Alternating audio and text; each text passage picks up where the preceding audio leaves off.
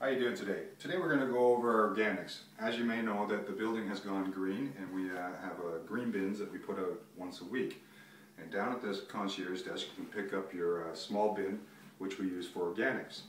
Inside the bin there's a pamphlet that comes with it with instructions on what you can use in the green bin and what you shouldn't use in the green bin.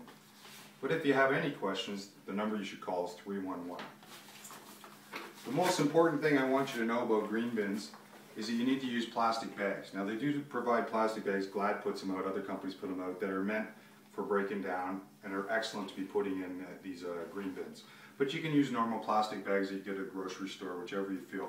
But as long as the bag doesn't leak, it's very important that you tie the bag up in a knot, and once you've done using it, and put it down the organic button in your chute disposal room. But most importantly, you should line your bin with a bag so you don't get a bad smell and stuff like that in your apartment. That's it. Thank you.